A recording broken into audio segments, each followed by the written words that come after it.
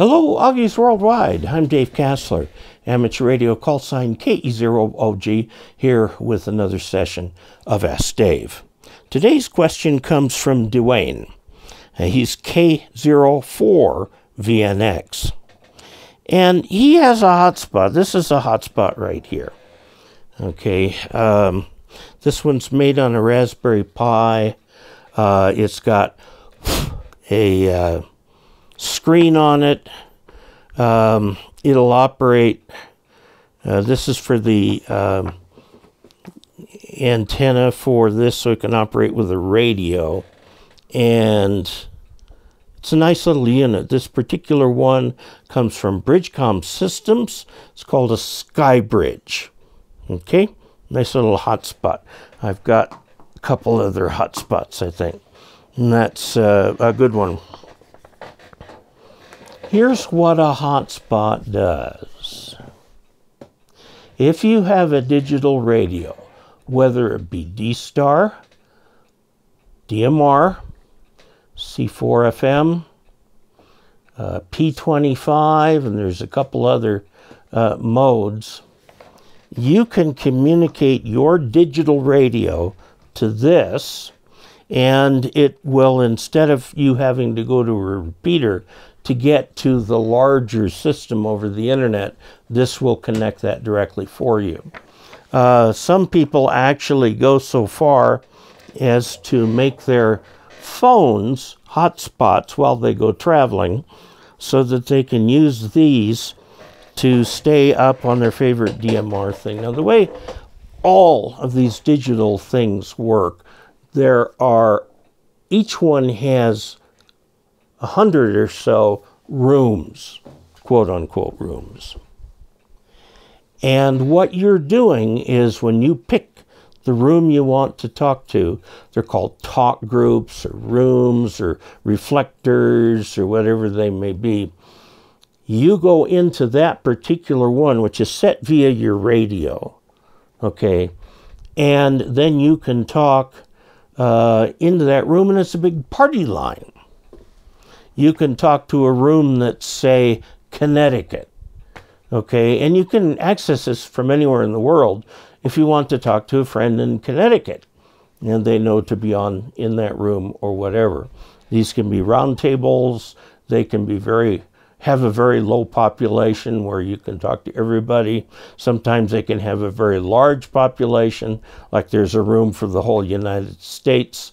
So on, you want to practice your German, go to the German room. There are lots of things available.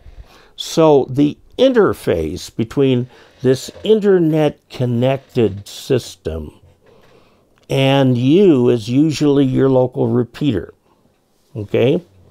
Now, each repeater has, well, on DMR has 2 channels, okay? On the others, it has 1. These hotspots will take any of those protocols, DMR, C4FM, and so on, and connect you to the appropriate internet for that. They are not specific for DMR or something like that. These will work on all of them. Now, to use it, you need to have a digital radio.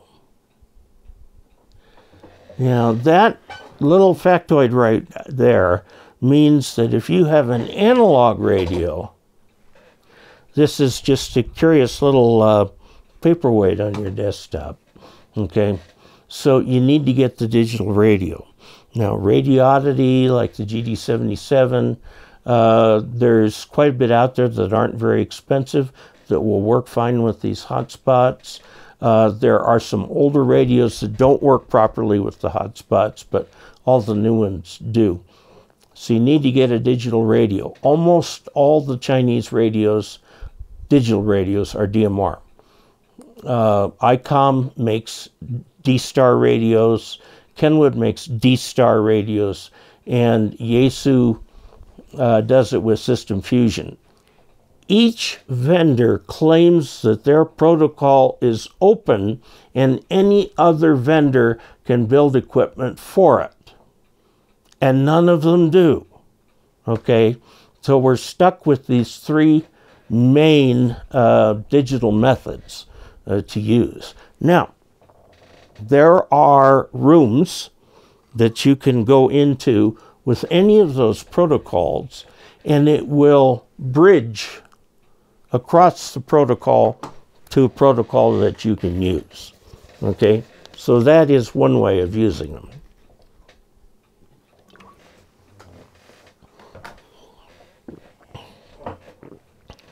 So DeWayne, I think the answer to your question is you've got to have a digital radio, any digital radio, from Yaesu, ICOM, Kenwood, or any of the Chinese manufacturers in order to get into the hotspot. Okay, an ordinary FM radio will not help you out.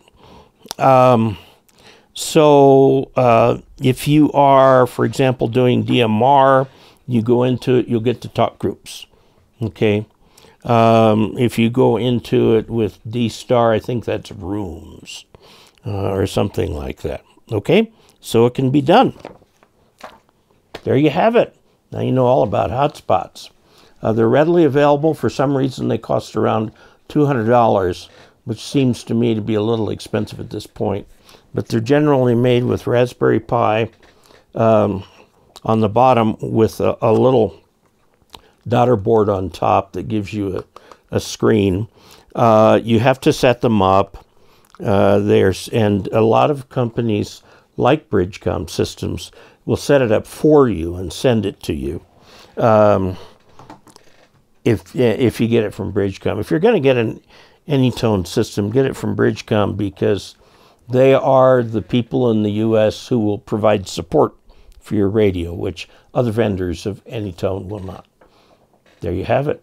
Please stay tuned for a couple important slides about how to get in touch with me with questions, how to contribute to this channel, and a nice long list of the patrons.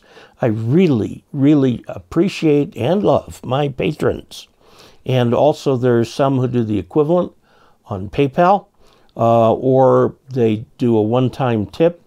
And also, if you are going to make a comment on one of the videos, you can add a couple bucks to that to buy a cup of hot chocolate. Okay, so there you have it. Until we next meet, 73.